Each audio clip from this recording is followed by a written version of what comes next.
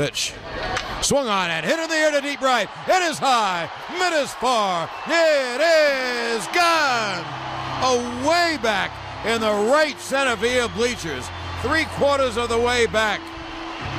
A thriller from Godzilla. So Matsui, it's a 2-out 9th inning home run, and the Yankees trail 2-1. And you can understand Hoffman. He doesn't want to walk him. So he threw the ball over, and Matsui hit it out. Matsui's 11th home run is 36 RBI. And boy, what a huge insurance run that was for the Padres in the 7th inning.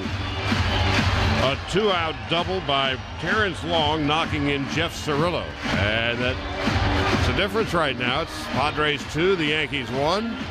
And Kenny Lofton now is coming up to pinch hit. Hoffman deals 2-1. Swung on and driven to deep right. That ball's high. It is far. It is gone.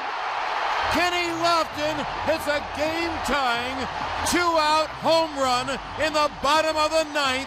And the Yankees have done it again. With 2 outs and no one on, Hideki, Matsui, and Kenny Lofton hit home runs back to back and a belly to belly. And the Yankees tie the game at 2.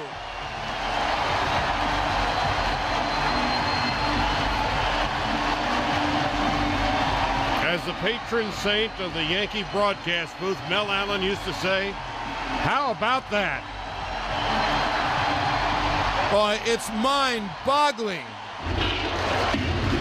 Hoffman had not allowed a home run in 20 innings, and he allows 2 in 2/3 of an inning, back-to-back home runs. Wow.